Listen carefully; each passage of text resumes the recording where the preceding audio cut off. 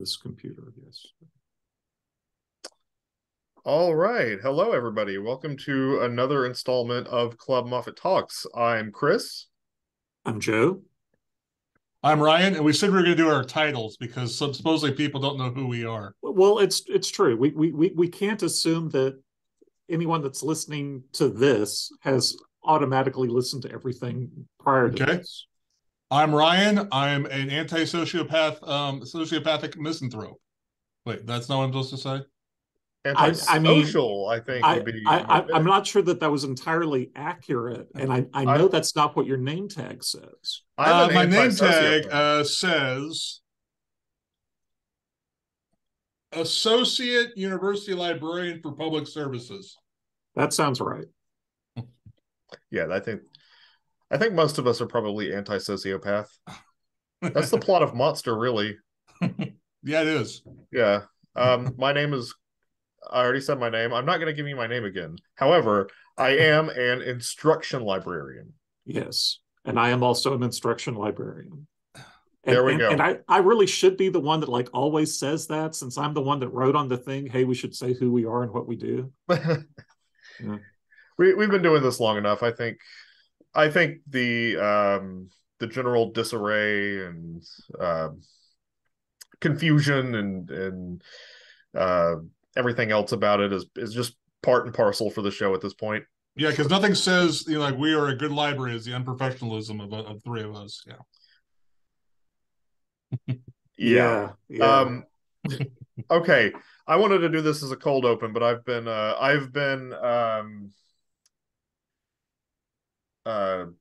what's it called when you get a group together to tell you about like how what the crappy parts of your movie that are terrible. I've been focus grouped into not doing a cold open anymore. There we go. Oh. So instead, I'll just introduce it now before we get into our weeks and the rest of the body of the podcast. Is Tim Allen's Christmas classic, The Santa Claus, a body horror film? Ooh, that's a good question, actually. I put that on for my daughter the other day. I went off to do something else, and my wife was watching it with her while doing some stuff. And I came back in the room, and she said, "Is this a body horror?" And I said, "You know what? Before I put it on, I was going to say this is my favorite body horror Christmas film that's specifically centered around Christmas, because you could argue The Thing probably is a Christmas movie if you go far enough. But yeah, so that made me think like, well, we talk about body horror a lot here in this library, and it's also in the season. So Okay, I see how you work that out. Very good. Sure, sure. Uh, I I mean I can see how you would go there, but I it doesn't it have, a more pleasant, happier ending than, your typical body horror story would? well, I mean, The Fly has a happy ending, doesn't it? The Oh, it does. The Thing has a happy ending, No. doesn't it? No, no. People being alive at the end of those movies is a happy ending as far as I'm concerned. That one dude only lost his leg. It got melted and probably had some horrible infection, but he's alive. The only person who dies in that movie is Jeff Goldblum. Spoilers for a 50-year-old movie by David Cronenberg that if you haven't seen before already, I don't know what to tell you. Um, I mean, yeah, let's see. I mean, I'm looking at the TV tropes thing, and there's something like there's tropes like Beauty to Beast. And Tim Allen, you know, he forcibly becomes Santa Claus, in body and spirit. Uh-huh. Mm-hmm. I, I Brain don't think I can Monster, go with you on this one, Chris. Man in the Machine, Malevolent Mutilation. Okay. Yeah. Um, Well, I think it comes down to what your phobias are. If your phobia is if you're afraid to become old and fat, then yes, it's a body horror film. Or you if your see, I phobia is, spreading joy year round. I mean, Well, you spread it one time in the year, and that one time permeates throughout the year. Yeah. I will say though, honestly, the third movie with the robotic Santa Claus, I think, is this. No, the second movie with the robotic Santa Claus is even scarier. Tim Allen as a robotic Santa Claus is terrifying. I didn't know there was a robot involved in this thing. Maybe I need to get into it. Anyway, that was my little bit of a thought experiment. I'm done now. Let's get All into, right. well, not technically our current obsessions. Usually we talk about what we're obsessing over, but it's the end of the year. We've had a lot of time to kind of mess around with stuff and think back on what's kind of consumed our lives this year. Gentlemen, would you like to start us off? Okay, I'll start off with it's up for the Golden Globes. They were announced. People watching this will have seen this a little bit later, but they were announced this weekend, and everything, everywhere, all at once was up for a number of Oscars, and it is the type of film that I think you see only once in a decade. Let me put it that way. I need to see it. I've wanted to see it. I feel like it's the best multiverse movie we had this year. Which is actually saying something. I mean, I'm definitely more interested in that. Although I was pleased to get another Sam Raimi film. I actually rewatched Everywhere All at Once again, and I was amazed by the fact that I realized it's a serious family drama. It is a wild kung fu film, and it's a raunchy comedy everywhere Yeah. all at once, Huh. basically. Yeah. That Oh, and a gonzo science fiction film on top of that, too. yeah. Yeah. It it is a wild ride. I think that it's worth the ticket price and waiting in line to get on that ride.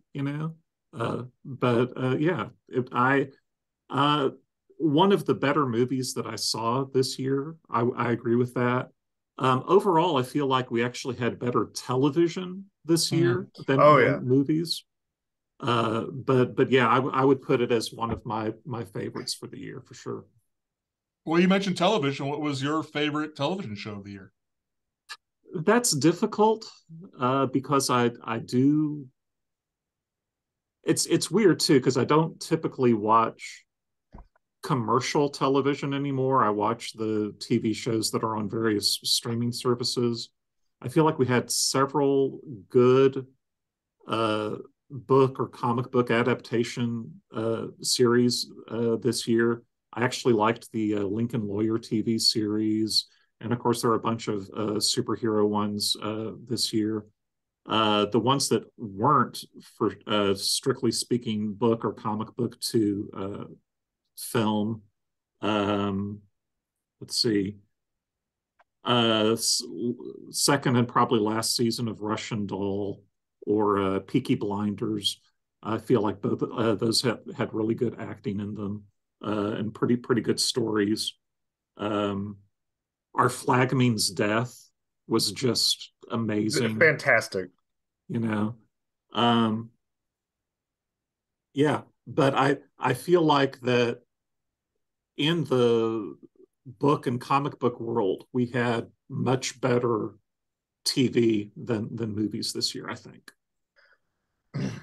I'm Sandman once again. I don't really like Neil Gaiman in print, but whenever I see an adaptation of his work, I fall in love all over with him again. Yeah, I thought Oscar Isaac knocked it out of the park. However you feel about Moon Knight, yeah, Oscar Isaac in that was amazing. Moon Knight was great. Moon Knight was my favorite thing from any of the Marvel stuff I watched. And actually, yeah, like I said before, I was starting it, and then I kind of caught up pretty quickly. And there's a lot that I haven't watched, like The Defenders was probably, I think I might have finished The Defenders, but I ended up really hating it, and it made me say I'm You and everyone else. I'm not gonna do any more of this Netflix stuff. I started The Punisher and it starts really slow, so I was like, yeah, done. Um, but yeah, She-Hulk also did that to me, where I'm like, where I got to maybe like episode 7 or so, the one where she gets ghosted by a dude, and I'm like, nah, this isn't for me anymore. I think I'm kind of done. But Which is, Moon Knight's fantastic. That show's like it's like Batman with ancient gods. It's so good. what I like is you forget that Oscar Isaac is playing two different roles. You forget the same actor Only playing two different roles. He does such a he's good job in that. he's only playing two characters too. Spoilers. Yeah, the second character is a total spoiler for the first episode. Yeah. Yeah, TV was kind of hit and miss for me this year. Like, I thought I was going to like I started hate watching House of the Dragon, and we mentioned it on the last podcast, but I loved it. I thought it was the best thing HBO's done with Game of Thrones in 6 years, probably. Um, Lord of the Rings show, I got 2 episodes in and said, I will not finish this. I have no interest in it. I was the Um, same way. yeah. See, I flipped that. I watched the first episode of House of Dragon, and I was like, okay. And I watched all of the Rings of Power. House of the Dragon's a slow burn, but it like when the political stuff starts to really ramp up, like it gets it gets really good. Again, one of the problems is there's just way too much out there anymore, to tell you the truth. Mm-hmm. Oh, sure. My wife and I actually started watching a lot of older HBO stuff just because we were like, let's give the new stuff some time to kind of pan out and see how we feel about it, which was a good thing because Westworld and a bunch of other stuff got canceled this year. And I'll throw out Rome for you. You and Hannah might like Rome. yeah, I want to try Rome. I'm really interested in that one. I started watching The Tudors. Hannah. My wife is a woman named Hannah. Um, uh, she had seen The Tudors before. She asked me if I was interested in it, and I started to be interested, but it kind of again is like it seemed okay, but it was just kind of boring. It was just kind of dull to me. Historical drama doesn't really get me. If you go too far back and it gets like the further back you go, it's the more and more boring for me, unfortunately. But I really liked Sam Neill in it. I thought he was fantastic. Um, we watched that's not HBO, that's Showtime, but either way, older show. We watched Oz. Oz is stupid. Um, when I put like a Facebook status out that was like, yeah, I wasn't really expecting the de-aging pill story arc in Oz, but the musical episode really picked up the series. And one person who was like another like artsy kind of guy, like uh that took a few classes with me in college, said, I didn't think that I'd ever see those words in conjunction with Oz. Isn't it like a prison drama? And my response was, it is a prison show. Drama is a stretch. Um, then we tried to watch 6 Feet Under. My wife really loved that show. Again, by the time the fourth season started, I was totally checked out. It's just too much drama, too much angst, I guess, for a bunch of like 40 to 50-year-old characters. Like, there's too much drama in here. I can't handle this anymore. Um, but yeah, mostly just, older stuff, the stuff that's already been kind of rated highly, stuff that I haven't watched before that I'm interested in. I mean, right now we're watching Mad Men, and I am just totally enamored with that show. We watched Breaking Bad and Better Call Saul recently. Um, Anyone who says that Better Call Saul didn't have like one of the best endings in television history is wrong. And as Ryan pointed out before we started recording, I finished watching all of Mobile Suit Gundam, the whole thing. Um, and I could probably pull up a Word doc to say what I'd recommend and what I'd skip, but I don't feel like doing that. Sure. Oh, and there were also two little like a couple of little like here's how you wasted your year on video games things from a couple of platforms, and specifically PlayStation and Nintendo put them out, and I put throughout the year I put 155 hours into Xenoblade Chronicles 3 and about 130 into Elden Ring. And Elden Ring just won Game of the Year, so you know, I mean that game sold like 80 billion copies at this point, so like everyone who is interested has probably played it. But Xenoblade is my game of the year for what it matters. And I also got into a series called Trails. It is 10 games long. Um, it's been going since 2004, and they just started the second half. I don't know that I'd recommend that one though, because it's a lot of reading and a lot of really um, crazy world building that goes way, way too deep and relies on you knowing everything that's going on in the world and the history of the world. But I've enjoyed it, but it's just so long. It's just so much. Sorry, I kind of took over your spot, Joe, but we talked about Oh, TV, and yeah, yeah, I had a bit of stuff to say. So sure. Well, it was that thing where I was looking. Because I was honestly, I had to like look at some things online about what came out this year, because I was just all like, what happened this year? What was last year? What is time? And it's a I, flat I, circle. yeah, well, time is a weird soup. I wrote down two movie titles, and I wrote down over a dozen television titles. So, Can I say one thing before we continue, just so that I can get it out of the way before I forget? yeah, Um, the film community, I'll just be blatant about it. The Twin Peaks fan base, community, whatever, David Lynch fan base, lost a massive talent yesterday. And this is in the wake of like a half dozen really notable passings in like David Lynch's group that he works with often. And I just going off the top, the person who passed yesterday was a composer by the name of Angelo Badalamenti, long last name, and I'm half illiterate anyway. Really big name composer. He's worked with David Lynch forever. This is following earlier this year the passing of Julie Cruz, a singer who worked with David Lynch often. Al Strobel, Lenny Von Dolan, Kenneth Welsh. A few years ago, we lost Harry Dean Stanton. Sorry, I forgot their name. There's so many. Catherine Coulson, one of David Lynch's big, I think, film production assistant people, maybe camera workers. Really huge collaborator with David Lynch. And I said Harry Dean Stanton, right?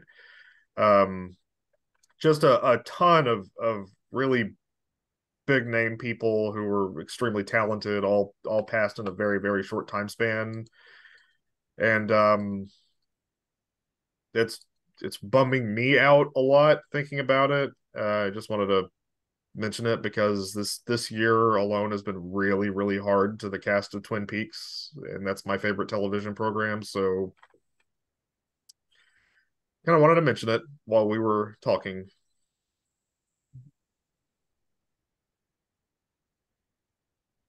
Well, did we want to move on into what the theme is this week? let's do that. Yes. Okay. And what is the theme this week, Joseph, since you came up with it? Well, I thought it would be fun for the end of the year.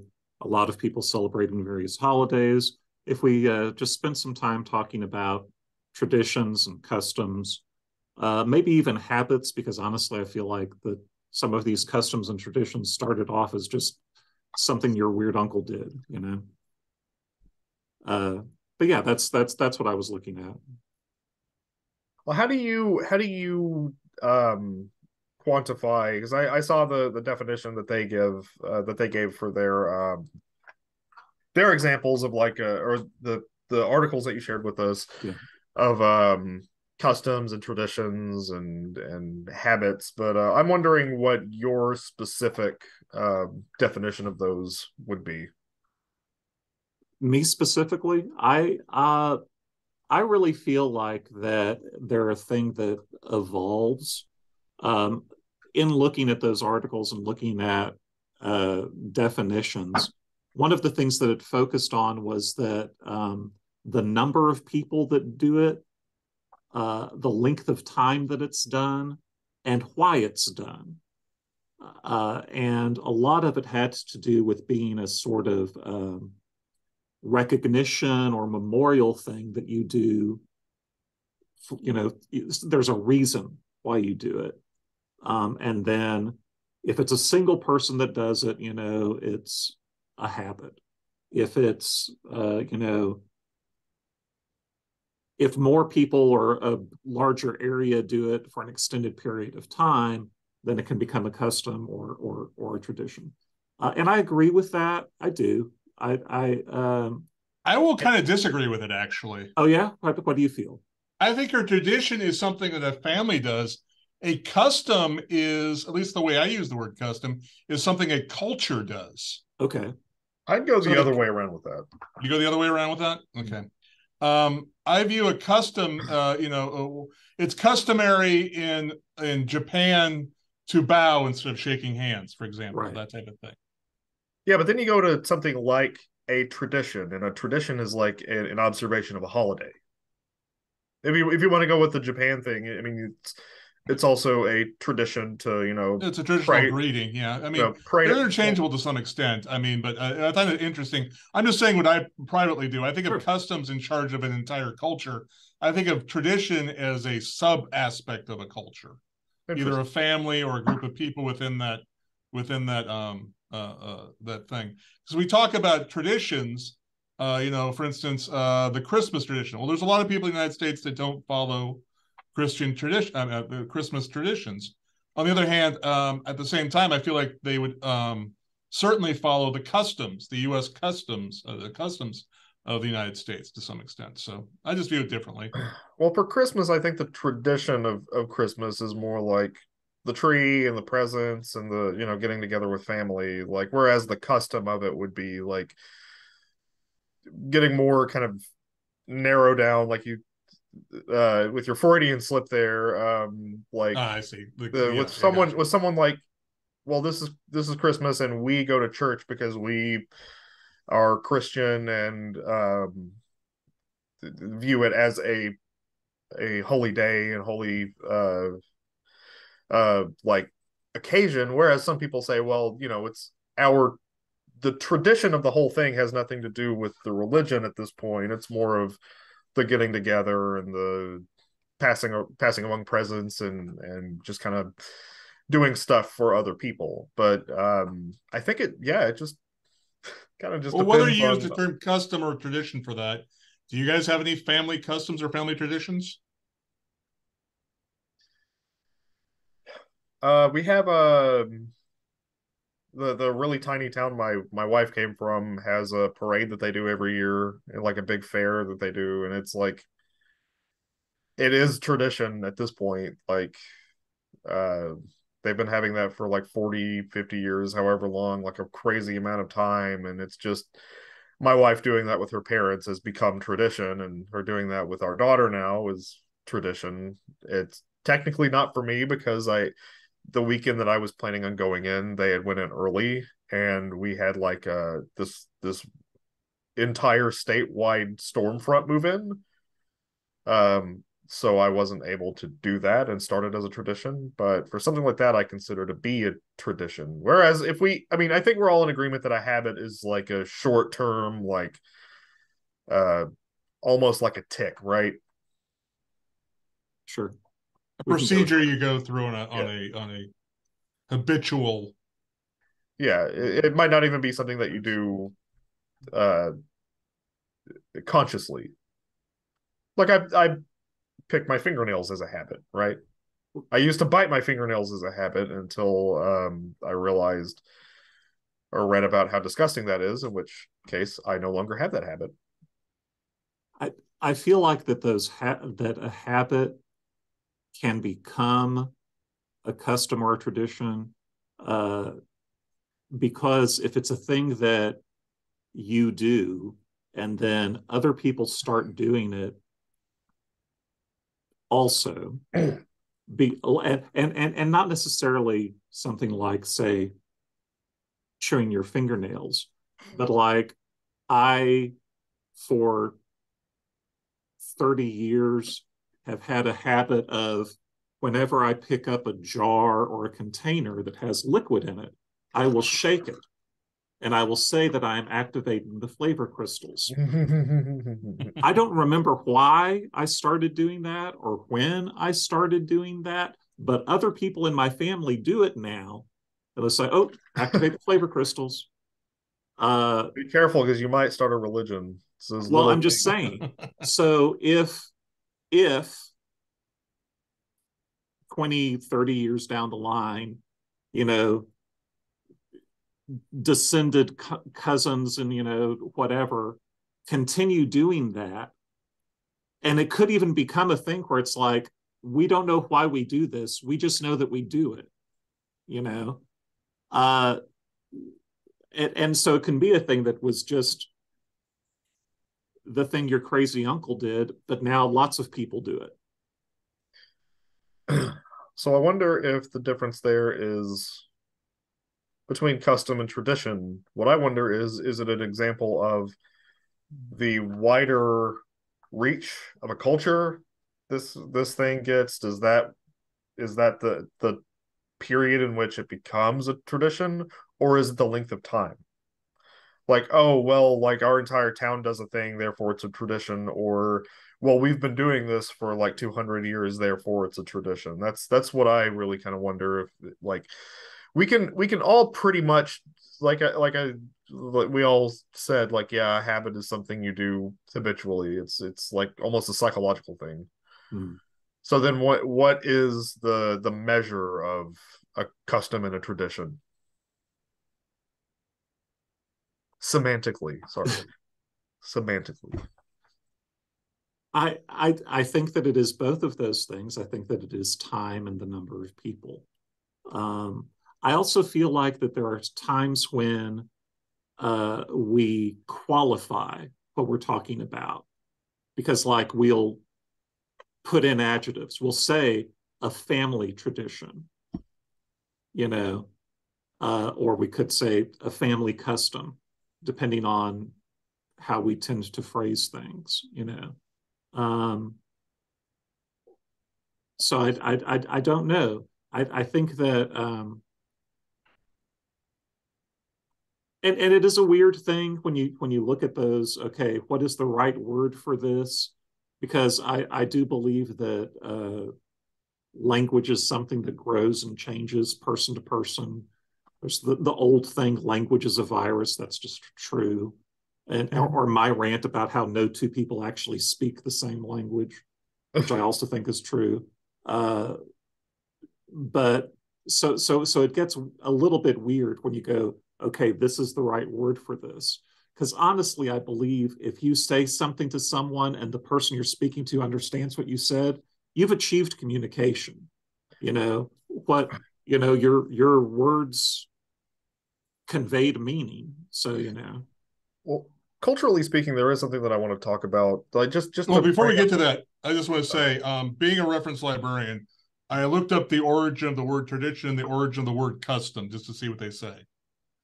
The word tradition means to hand down, something okay, that's handed down from one generation to the next. The definition of custom is what you're accustomed to, what you're used to. So in that way, they're a little bit different. I mean, they have the same meaning, but the connotation is slightly different. A custom is something you do, and you might not know why you do. It's just something that everyone seems to do. right. And a tradition seems to be much more deterministic. It's much more a conscious choice to pass on a certain ritual down to another group. Yeah. So maybe that's the difference. That one is sort of a purposeful ritual. The other one's more of an unconscious ritual. Okay. One that you do because you might not necessarily know the source of it, but rather that it is customary from a long, long timeline. Or it's just something that everyone does, and you have no idea why everyone does it. Just you don't even think about it. Sure. But I think a tradition is something that it's. I think it's a little bit more ritualized and probably a little bit more, again, something that crosses the generations. Yeah. I'd buy that. Well, and I do think that even if it's in a small group, that the thing about a tradition being a thing that you pass down, or that it's a thing that you do in memory of a person or a previous event. Because honestly, because it's really sounding like that typically we as a people misuse custom and tradition as words. But like, as an example,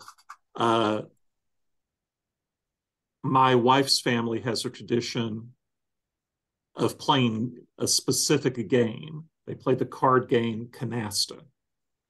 And they had an aunt that played the game a lot. And she actually taught our kids how to play the game. So she's been gone for a while now, but still at some family gatherings or holiday gatherings, we'll sit around and we'll play Canasta.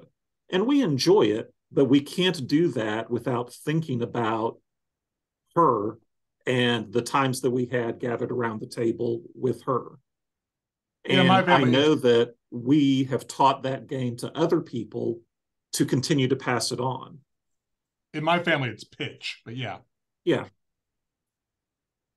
Well, and see, I had a weird thing because like my family was also would play games at gatherings. But I had a weird thing where with my family, we were specifically my dad and siblings, not all of us, but specifically my dad and siblings, super, super competitive, and took their games really seriously. They played Pinochle, which is also a card game. And I played it a little bit, but I couldn't take the emotional pressure of it's like, you got to do this right, because people would like actually get mad if you played the wrong card or lost a hand. It's like, I can't believe you did that, and be mad about it. It's like, I don't want that. In our family, it was usually played for quarters, is what they'd play for. Oh, okay. A quarter a hand, basically. Sure. So you're into it, but it's such a piddling amount of money that nobody really cares if they win or lose to some extent. Yeah. You care enough, but not enough to really get upset about anything. Yeah. Well, there would be no money involved with my family. Gotcha. It's just bragging rights. That almost makes it more terrifying because it's a personal. Yeah, that's what I'm thinking. I'm thinking if you lose like 75 cents that weekend, okay, you lost 75 cents. Well, why am I 75 cents poorer this time? Oh, it's because I lost a game. If you don't lose anything physically though, like that's when it's up here. Oh yeah. But I wanted to bring up something because you're talking about how like this stuff evolves over time and things change. I've seen a lot of weird talk lately in some circles about like you can't say this and that about like language. You can't claim to own something as a means of language. And I just as someone with an English degree, yes, you can. You can do whatever you want with language. It will never stay the same. Language is not anyone's to claim ownership of, but at the same time, it's not something that you can police and declare right and wrong. There are rules that make speech and language easier to understand, and again, like customary and traditional language and everything, but it will never be the same, and the language that we speak 100 years from now will not look the same. Even if it's a minor thing here and there, like something's going to change and you'll never be able to stop it, so don't try. The French Ministry of Language would disagree with you, but yes. Oh, okay. Let them. No, it's interesting. That's one of the things that we do here in English is we accept the fact we have a growing language. In fact, we encourage, it's one of the reasons our spelling is so atrocious.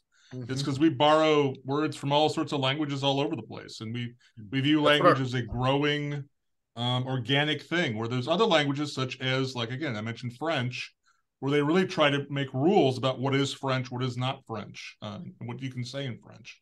Yeah, English is the one particular language that, like, that's not a hill that I would ever want to die on, because English is not even like its own language. It's like four languages all awkwardly jammed together.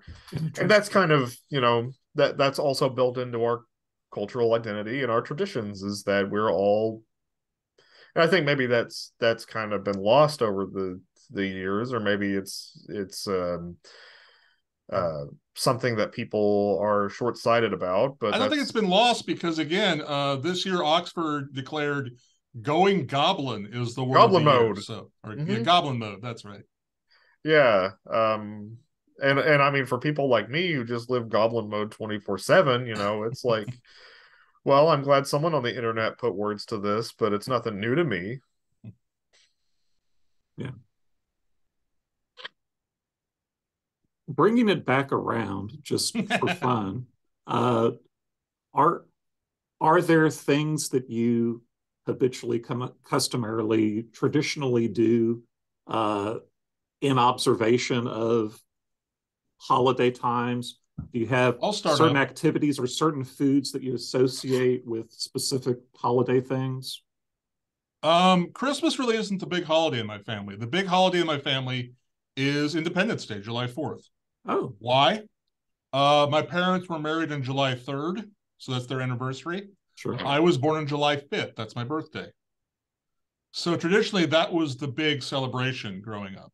Now, it hasn't been for 20 years since, 25 years since I moved out of my parents' house, and I'm no longer around them and all. But growing up, that was the big holiday of the year, was that weekend. Usually we traveled somewhere, or we did something, had some sort of celebration.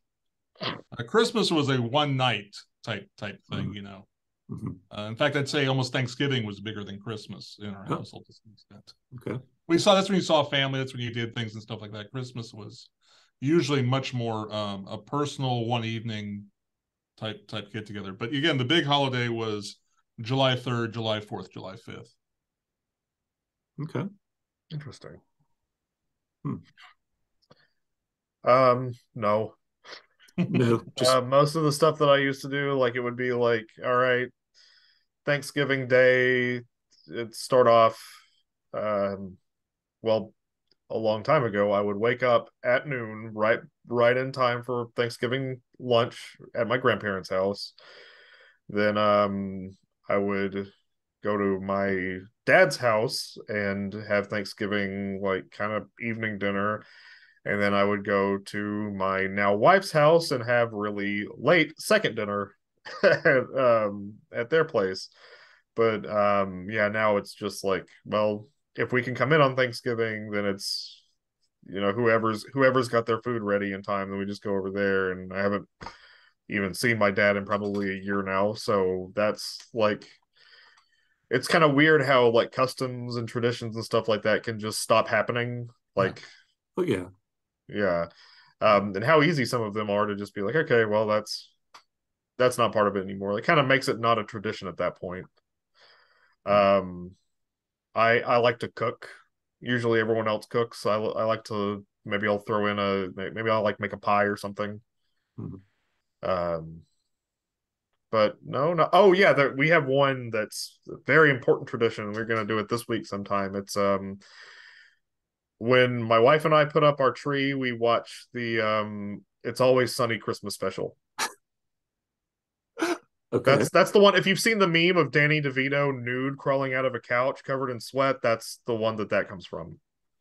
And we've discussed whether or not maybe we shouldn't watch that one while putting up the tree for the next few years. But I have a feeling maybe that one's going to slip under the radar.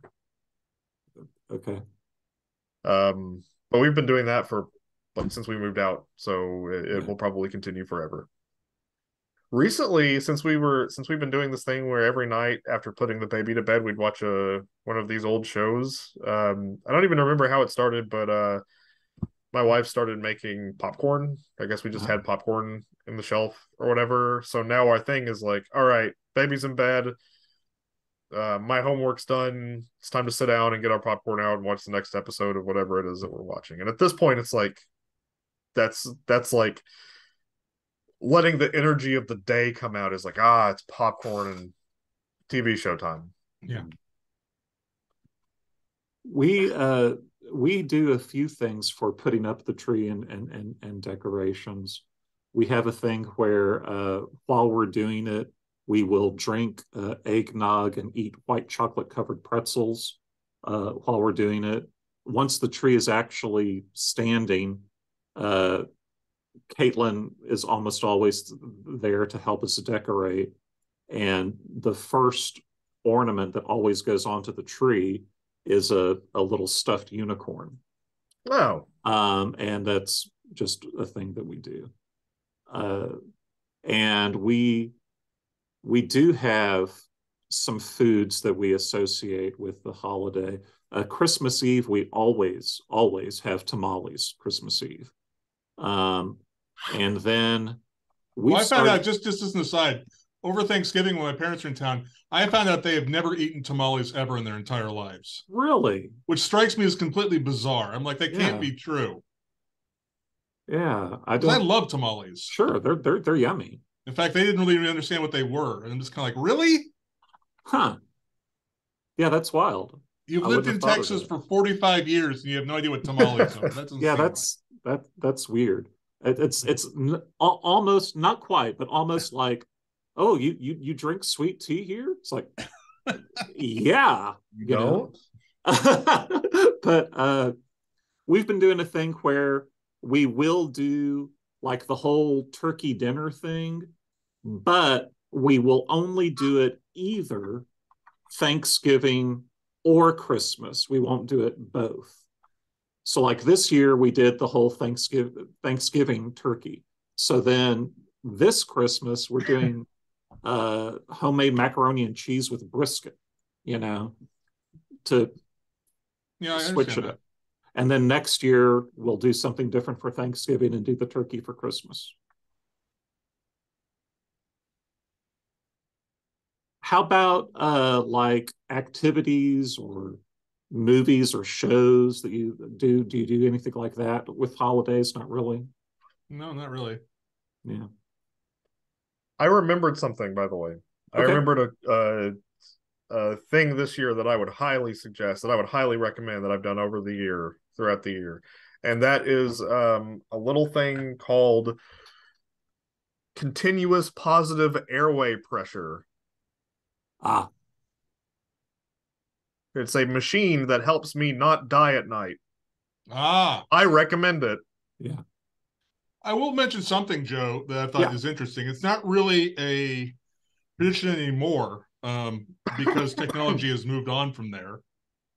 And also the way that college football, NCAA football, now has a playoff system. Uh-huh. But I remember around New Year's when they had the bowls and stuff like that.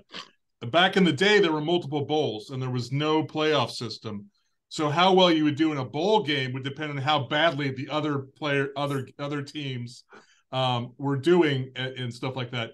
So I remember having multiple TV sets Uh-huh.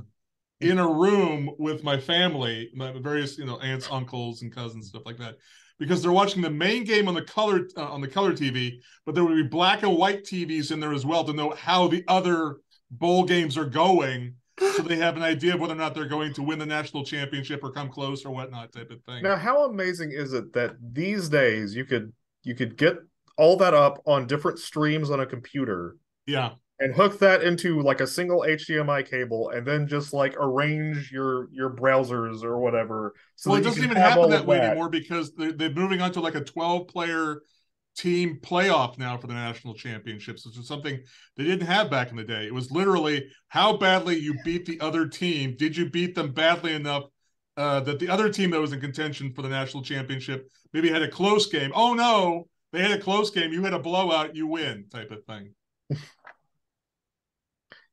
Yeah. By the way, sorry, it's this time of year. The cold air has infected my lungs. Something. Did I mention any time on this podcast that I got COVID last year right before I didn't know about it, but it started to appear right as we were getting into the hospital to to have the baby. Oh, I remember. Yeah. I just I, assumed that it was my normal uh holiday funk. So that was a really intense and fun experience. Wouldn't recommend it though. Zero stars. I'd recommend the baby. Babies are cool. Yeah. I enjoyed my children when they were children, and now they're adults, and I still enjoy them. So that's good.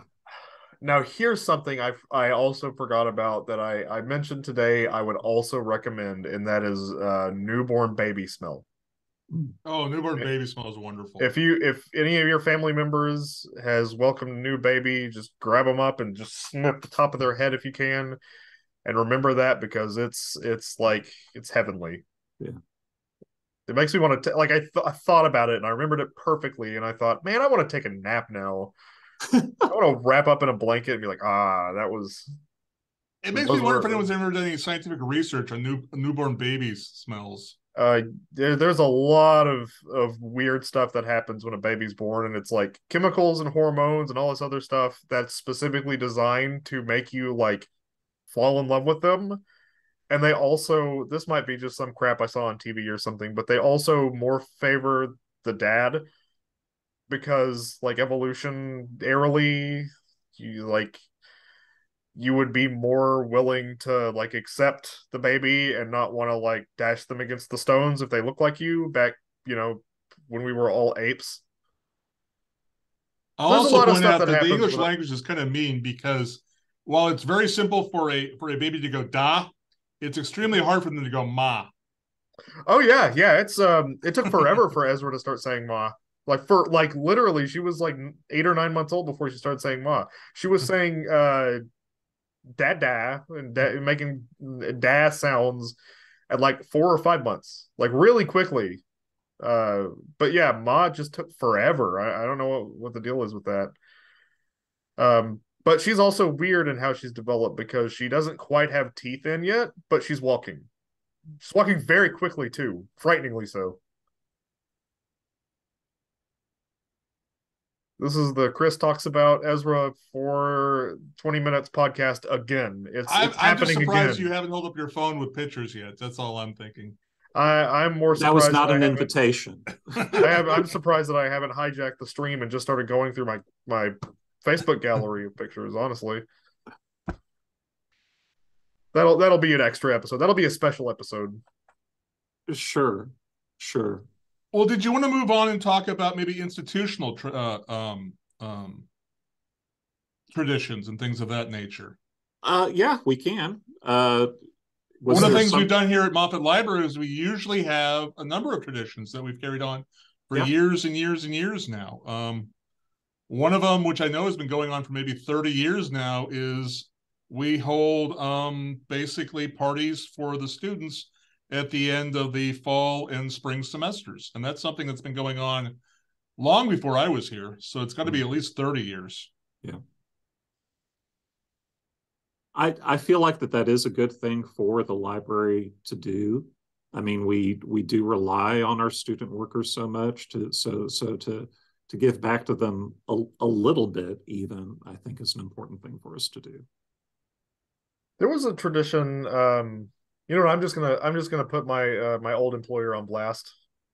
Okay. Hope I don't need him for anything anytime soon. No, their thing at the end of the year, like at right before our semester ends here, we have a staff lunch, and we just hang out. The place I came from had a staff meeting that was the all hands on deck, everyone get together. There is a lunch involved, but we're also going to talk about the new systems coming in the next year and talk about all the stuff that's happened and kind of give like a report on what everyone's done that was significant. And I'll just say that the end of the year lunch is a much, much better way to top off a year. Yeah. I like the idea that everyone's like, yeah, our staff lunch, cool, as opposed to great, our 8 hours staff meeting day at the end of the year. As someone who knows the institutional history of this place too, there have been some failed ones. There was one where every year for Halloween, everybody in the library gets dressed up. And for a building full of introverts, that did not go over well. Put it that way. I did wear a costume this year on Halloween, but traditionally I don't.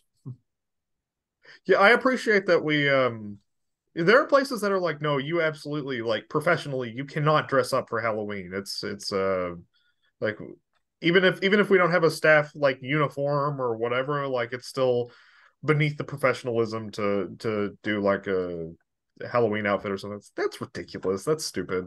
Well, it is, and it's actually really narrow in an imaginative kind of way because there are so many characters in so many different things. You could come to work in regular clothes and be in a costume, you Oh know. yeah. So yeah. I'm thinking even in hospitals, just something as simple as a clown nose would be simple, Oh something sure. simple you could do.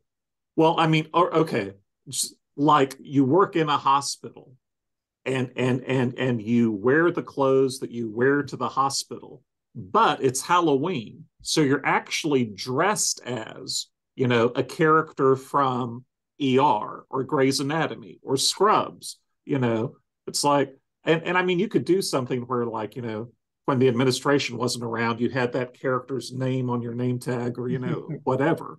Or somebody But just wear a mask or something. I mean, it's very simple, those things you yeah, could do in places like yeah. that. Well, I'm picturing the disappointment of someone asking who you are and you have to say, I'm Zach Braff. I'm the man Zach Braff for Halloween, guys.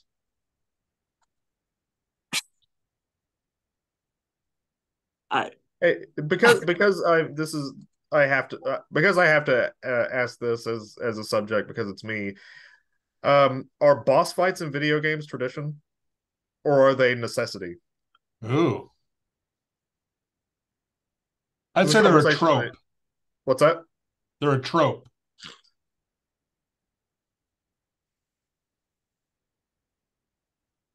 Okay. Because there are games that don't have boss fights, and those are a different type of game. Then how do you end the conflict of anything in a video game without some kind of like final challenge or test? Well, there are riddle games, there are mystery games, there are strategy games. There's lots of different ways you can do that without a final boss. But is that not a final boss? No. Interesting. So you're telling me that a conversation between two people that has an outcome to end the game or to conclude it or something, or a final puzzle or a bigger army in an RTS, that's not a final boss. Well, it may not be a final. It may not be a bigger army. A lot of strategy games and anticlimactic. Yeah, but then is that not poor? Is that not an element to criticize? Not really. I mean, the idea of a boss game is that there's something at the end which is 10 times more difficult or 5 times more difficult than anything you've seen before. And that doesn't happen in a lot of games. It happens in a lot of games, but I think it's a trope of certain types of video games, Okay. specifically the ones that were made for arcades, where they don't want you to win because they want you to keep putting in more coins into the arcade. That's where that comes from. Correct. Email me if you want to argue about it. That's it. I'm done. That's all I had to say. library at msutexas.edu. Subject line: Chris is wrong. Please, I'll accept it. Anyway, I think I've pretty much exhausted myself from all of this. We had a really long conversation, so Okay. What's Do we going want to on talk around about town? anything coming up? Anything going on? Do you know there's an event called Christmas happening? It's in 2 weeks. Christmas is in 2 weeks. Yeah, a little less now. Yeah. You're making me really want to go into my rant about the fact that Yahshua ben Yosef was not born in December, but I'm not He going would to have go been a into that really rant. cold baby if he was. Yeah, I've heard that argument too. Um, yeah. Uh, Christmas is in 2 weeks. My daughter's first birthday is in three. Actually, that kind of sucks for Ezra having a birthday during that time. Yeah, I know. We've been thinking about does she have one big Christmas, one big birthday, or two small of both? And we kind of just decided on, well, two small of both, but we have the celebration be big. We just Uh, had her 1 year her smash cake pictures done oh, sure. Sunday. We saw a thing about people who have birthdays near Christmas. And a thing that one family did, which I thought was sort of fun, was that and of course, I mean, some of this depends on the size of your residence, but they put up two trees. They put up a Oh. Christmas tree and they put up a birthday tree. Oh, that's Yeah. cool. So they have, different kinds of ornaments and stuff, and the things that go under the birthday tree are birthday presents specifically for the birthday person. And then the Christmas tree has Christmas gifts and things for other people than the birthday person. Oh, you know what? I thought that was kind of cool. There's a custom, or maybe this is a tradition, I don't know, in my family where you have to take down the tree before the first. Oh, It's I bad like luck to for have it someone. up. Well, but Yeah, I know. My wife loves to have it up. yeah, we used to have a tradition, and we talk about how things pass away. Uh, uh, and this is a thing that just sort of stopped happening. But we used to do a thing where we would have sort of a second Christmas on New Year's Day with our friends, because a lot of us worked in retail or things, and a lot of times you'd end up having to work Christmas Eve or even Christmas Day, but usually would have January 1st off. So we'd have a January 1st get together with our friends and eat a lot of food and exchange presents and tell stories and things. And we did that for a number of years. And then people moved away and stuff happened and, life, and we don't do it anymore. Yeah, I used to do the same thing. I just realized that fact that for about 5 years, I got together with my friends that I've known since I was 12, Uh-huh. basically. And we'd have something during New Year's, but they have kids now and they're in different parts of the state, and there's all sorts of other things going on.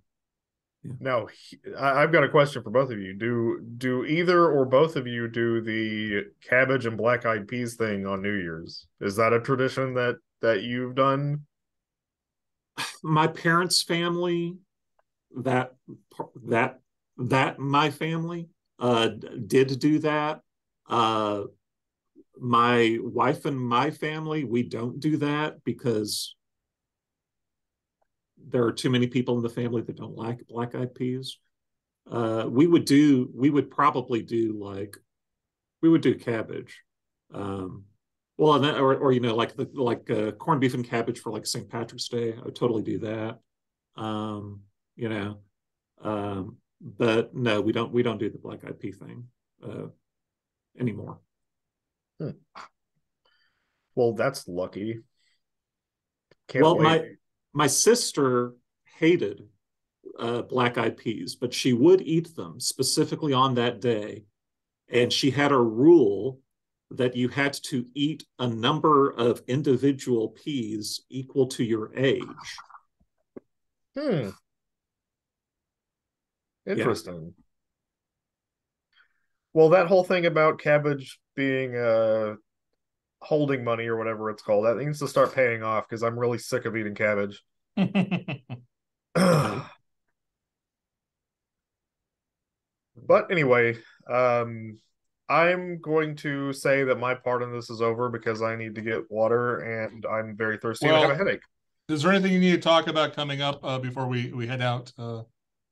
Oh My yeah, we're about to at some point in like the next month we are going to implement our new catalog, Hmm. and a little after that we're going to have a new website to go along with it. And in the next few months, we might be dropping Academic Search Complete. We are replacing it, of course, with Gale. We have a huge amount of new Gale databases that are primarily going to be our main catalogs and or our main databases rather. And in some ways, the Gale databases are much better and uh, more broad than some of the EBSCO host ones. We are going to keep a lot of our EBSCO host databases, and we do have, of course, Canopy and Swank, all that stuff.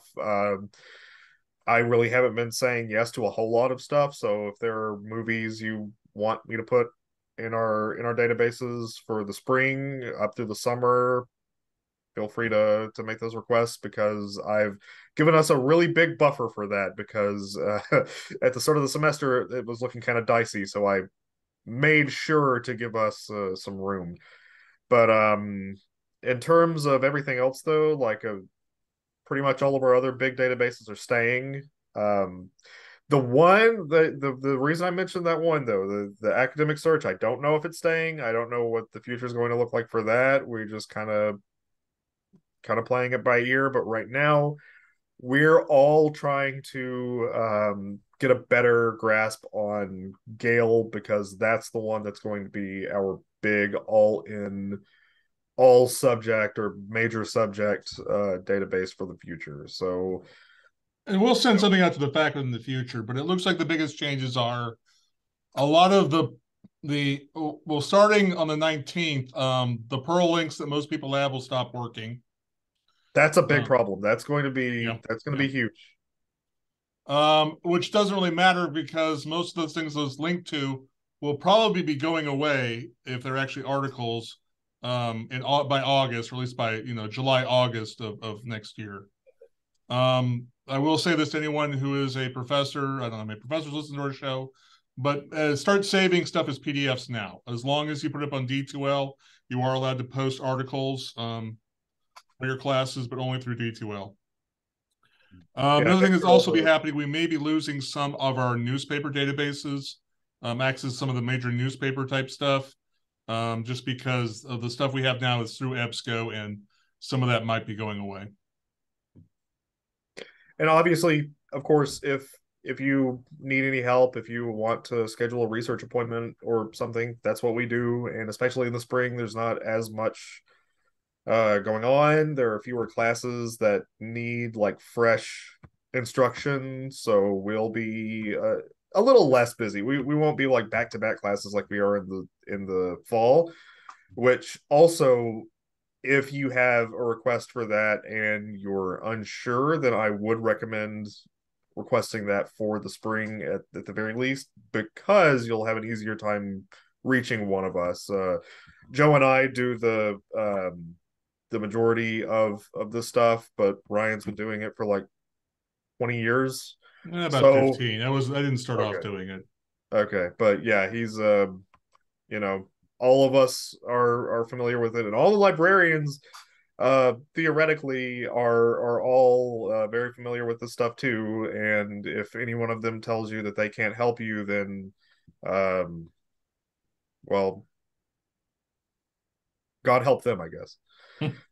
Um but in terms of just the public service and reference stuff at the moment, we're probably gonna cut back on workshops in the fall or in the spring rather, just because they don't get as much traction. If there's anything you'd like us to cover or any kind of workshop or program or anything you'd like to see us do, then feel free to send us an email or something, say that you'd like that you or people in your class, or if you're a professor, if you want us to do something for your class, then please let us know. I mean, that's why we're putting this out in December and letting you know, because stuff might start filling up really fast depending on how things look in the spring. So um, that's all I've got. Yeah, we on campus and around town, there are things happening specifically for the holiday, but there's also a lot of things that are just shut down and aren't happening because of the winter break. So, I mean, like on campus, we just had the commencement ceremony for the fall, but now we're entered into the time period when students aren't on campus, and that'll be that way for like 4 weeks before anything is really happening on campus. I do know that like the Wichita Falls Public Library downtown is continuing to do their story times on Thursdays. And I encourage anyone to check out the events calendar on the MSU webpage, or to check out, I believe it's discoverywichitafalls.com, which has Wichita Falls events. And of course, if you have something that you'd like us to mention on our podcast, or if you have comments, questions, suggestions, just drop us a line, library@msutexas.edu. Oh, and Festival of Lights is on. I forgot to mention that. Festivals of Light, the Fantasy of Lights is on until the day after Christmas. Yeah. We took Ezra there Saturday night, and she loved it. She had or it was Sunday, so sometime over the weekend we took her there. She had a blast. Yeah.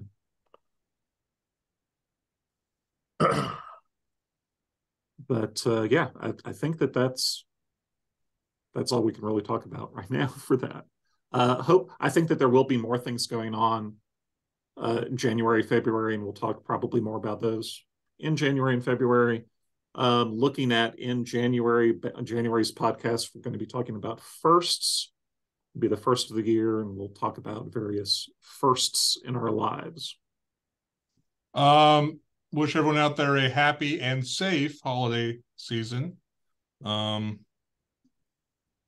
See you guys in a year.